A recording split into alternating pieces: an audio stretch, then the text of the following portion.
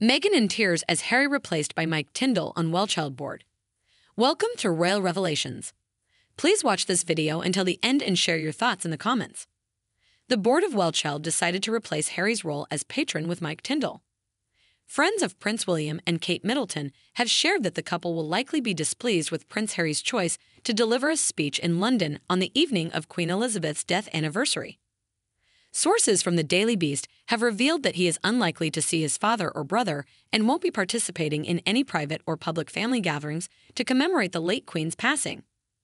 This frosty reception follows Harry's office announcement that he would be present at the WellChild Awards on September 7th and would deliver a speech. Considering September 8th marks the anniversary of the Queen's death, it's hard to imagine he won't acknowledge or pay tribute to his late grandmother. This is especially notable as he missed the previous year's WellChild Awards due to his rush to be by his grandmother's side.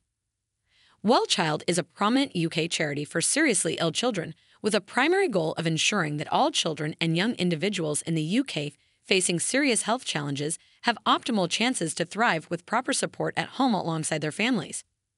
Harry has served as a patron for WellChild for 15 years, and it stands as one of the few organizations he retained following his withdrawal from full-time royal duties in 2020. Yet, with Harry's reputation continuing to deteriorate and the potential negative impact of his memoir, which revealed his past drug use and other negative behavior, WellChild's leadership contended that it was time to remove Harry's patronage and replace him with another royal possessing a more suitable image and reputation.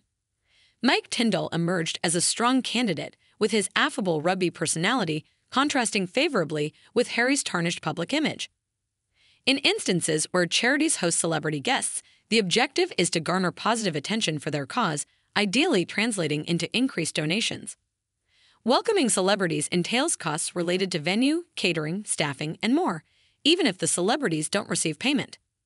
While Harry and Meghan were likely seen as potential publicity boons for WellChild, the organization should have been aware of their controversial standing in the public eye and the potential repercussions for the charity's image. Perhaps the charity should have delayed such a move for a year to assess changing circumstances. Nonetheless, Mike Tindall, a more fitting choice for Harry's previous role, knows how to connect with children due to his down-to-earth nature. Zara and Mike Tindall, parents to Mia, Lena, and Lucas, offer a relatable presence for children, including their oldest child, Mia, who shares a 9th birthday with her second cousin, the future heir to the throne, Prince George.